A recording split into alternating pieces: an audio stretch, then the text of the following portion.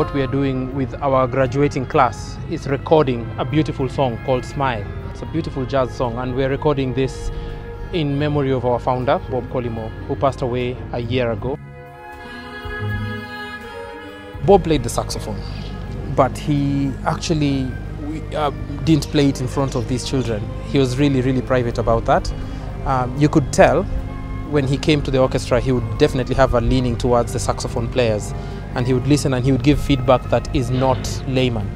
He would give very technical musical feedback, so that you could tell he's quite an established musician himself. And he actually bestowed his own saxophone to one of the young players.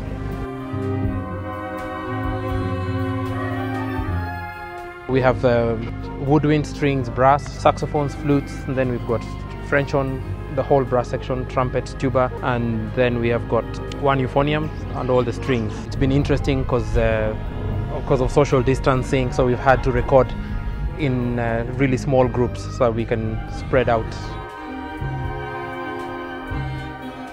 He would come into our rehearsals. We loved it because he would come at the very beginning of the term, when we're learning new music, when it's very screechy, it's actually not very good sounding.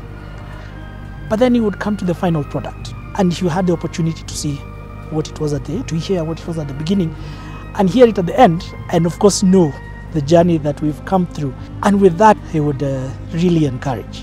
And that is experience they will live with for the rest of their lives, thanks to Bob Collymore. And so 1 year later, we still keep his dream.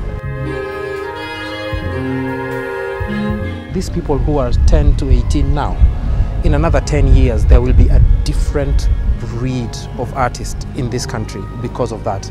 And that will never die. Every single person here has got an experience that is hard to represent every single time that they worked with Bob Collymore.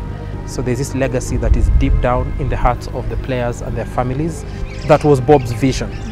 And I think for us, what you can say is thank you.